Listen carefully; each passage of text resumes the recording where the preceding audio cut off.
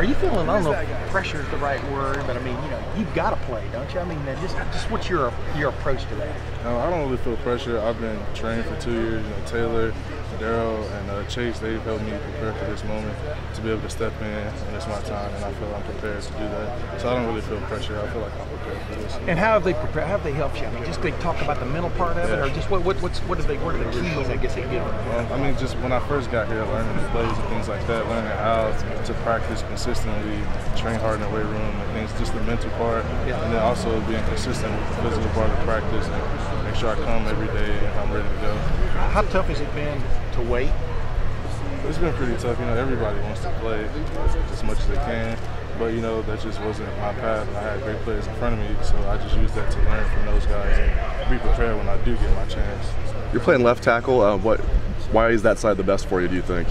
That's just what I came in playing. I feel most comfortable at left tackle. I feel like I'm a pretty good pass protector, so I feel like right here, this would be the extent of the player. And you mentioned you had to wait your turn a little bit, Jamarco, but you did get your feet wet a little bit as a true freshman and last year as a sophomore. How much do you think that helped you coming into this year? It helped a lot. You know, like my freshman year, I still remember playing in the Kent State game. I played the whole second half. I remember playing the Big Ten championship game and things like that. So, you know, those, like, winning those type of situations, I feel like has helped me. Like, I know what to expect. Marco, do you envision it staying with you on the left and Isaiah on the right, or could that be a fluid thing that maybe changes? Right now, that's all we've heard, so we're just practicing like that.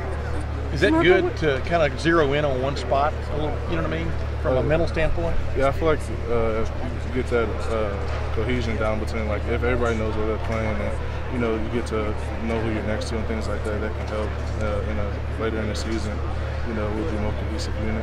Where is your game at right now? What are the things you're doing well, and what are the things you'd like to work on this spring? We all have so much to work on. You know, we're just trying to get prepared for the season. I'm just working on everything about my game. You know, Taylor was here today. He was telling me things. He's still around. So like, when he's at practice, he still tells me what I need to work on. So everybody's just been working on all parts of the game. What's the most valuable thing